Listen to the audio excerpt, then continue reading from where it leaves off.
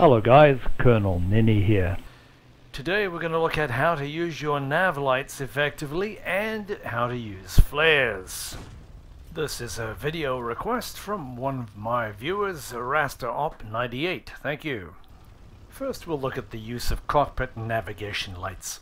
Lighting controls are found on your settings, plane controls. The keybind L is for lights on and off. Each aircraft has a variable number of settings. Generally, you want to keep the light settings as low as possible so it doesn't interfere with your night vision. Navigation lights are used around airfields and when you want to be identified. The same thing goes for landing lights. Navigation lights are very distinctive in their coloring, and they tell you a lot about what that aircraft is doing by how you can see them. On the left side or port side it's always red, on the starboard side or the right side it's always green, and the tail is always white.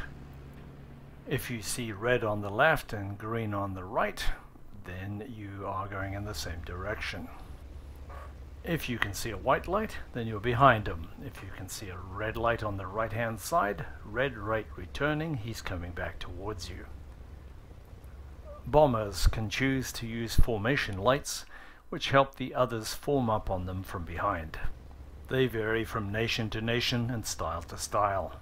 Alright, so now we'll look at the key bindings for flares, and then we'll look at using both identification systems during the daylight. You may have to roll back your canopy in order to fire your flare. Go to Settings and Weapons Controls. Left control 1, 2, and 3 give you red, green, and white flares respectively, and the left mouse button will fire the flare. Obviously, flares are used to attract attention, either to yourself, to a target, to an enemy, or to identify an airfield, for example. Remember that if your friends can see it, then so can the enemy.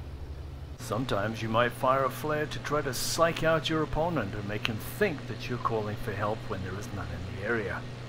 Flares are just another communication device. Left control tilde will put your flare gun away. In this example, my partner is in trouble. He fires a flare to call for help, and now I can see where they are. He's engaged with a 109 on the deck, and I am now in a position to help. Without icons or gunfire, it's very difficult to identify friend and foe. Cuban tells me the 109 is flowing south and now turning sharply left. And this helps me plan my attack. I put a couple of 20mm rounds through his wing, which disables him enough for Cuban to shoot him down. I get credit for an assist. So don't be shy. If you want to be seen, use a combination of lights and flares. It's smart strategy. My teammate is badly damaged and flying at low altitude. He's having difficulty navigating. With the help of the flare, he can find the airfield. This badly damaged 190 failed to use lights or flares, even though he had friends in the neighborhood.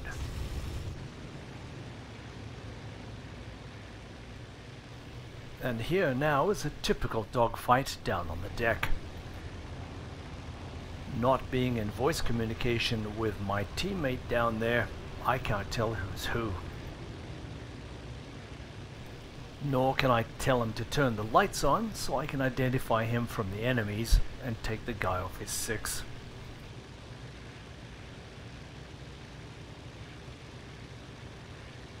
And by the time I can identify the aircraft by the tracer fire, it's too late and my guy goes into the trees.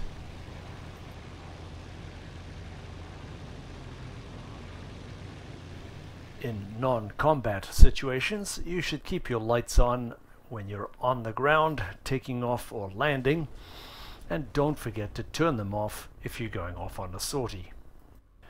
The only exception here would be if you are flying as part of a large group, in which case only the lead aircraft has the lights on and everybody forms up on him.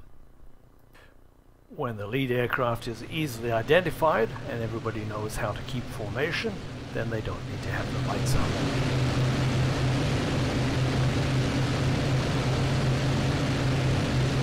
rein in gear, think, and use them when you need them. Thanks for watching, guys. See you next time.